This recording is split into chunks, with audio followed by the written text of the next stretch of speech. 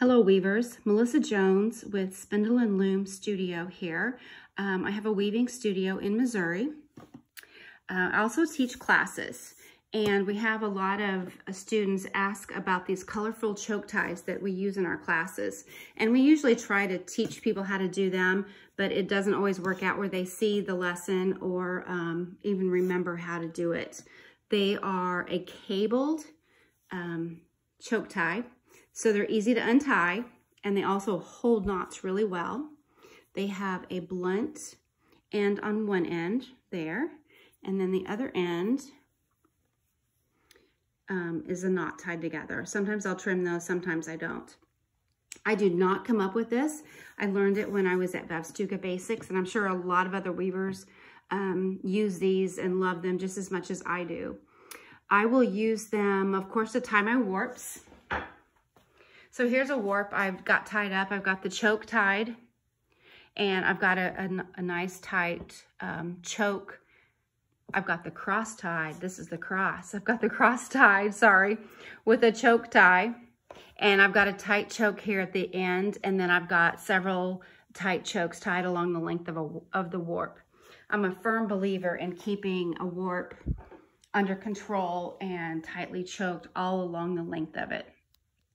So to make these, you need thrums, which is the leftover pieces that you couldn't weave on your project. I use cotton or linen, usually cotton because I have the most of that, and it's usually 8-2. To make these out of 8-2, you need 3 lengths of 8-2 cotton. You need some sort of a quill winder. This is my Swedish quill winder. So a manual quill or bobbin winder is the best because you're going to work off this tip. So we have, I'm going to pull out 3 lengths of this 8-2 cotton.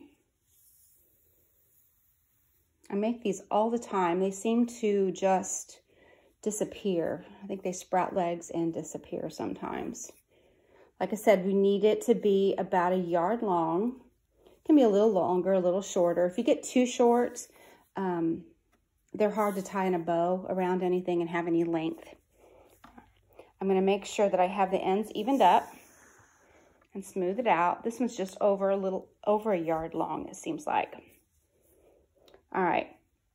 Now to wrap it around the end of the quill,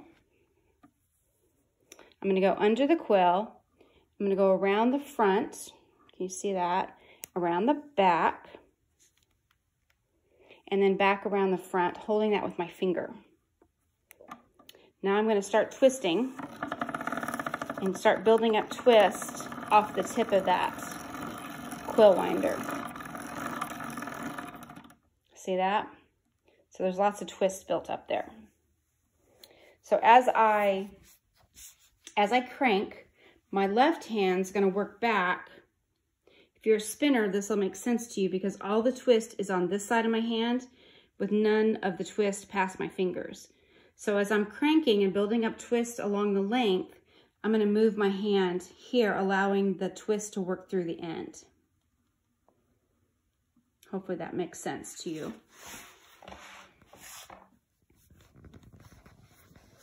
So I'll go back to cranking.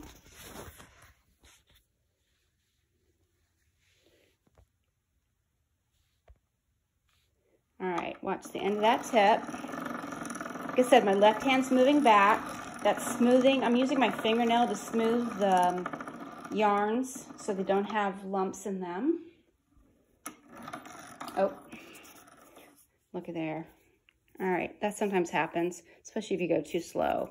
So what I'm going to do now, you get to see it again. I'm going to wrap it around.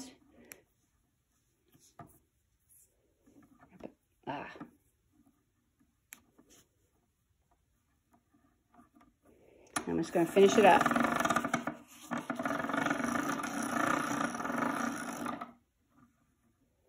Okay, I'm going to grab both ends and loop it across the base of the quill winder. See that? Even up these two ends and I'm going to tie them in an overhand knot.